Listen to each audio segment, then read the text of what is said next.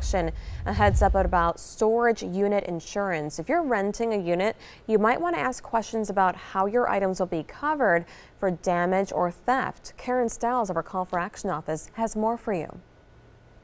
If you're renting a storage unit, it might be a good idea to make sure that you have insurance just in case your items are stolen or damaged. Although the rental company may have coverage if the unit is damaged, in most cases it will not cover your personal property. Some rental companies may offer extra insurance to cover your belongings, but before you sign up and pay for this extra coverage, it might be a good idea to ask questions and check out other options. Homeowners or renters insurance will often provide coverage for items that are stored away from home, but whether you are planning to purchase extra coverage from the rental company or counting on homeowners or renters insurance, here are some of the questions that you should be asking.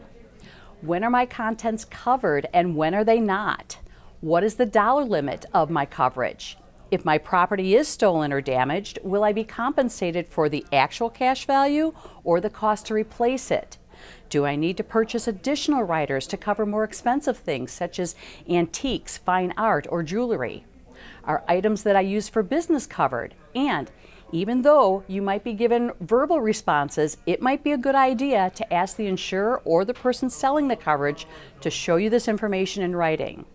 The Office of the Commissioner of Insurance has some helpful guides for understanding homeowners and renters and other insurances on their website.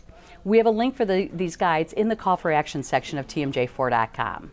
I'm Karen Stiles with Call for Action. Now back to you.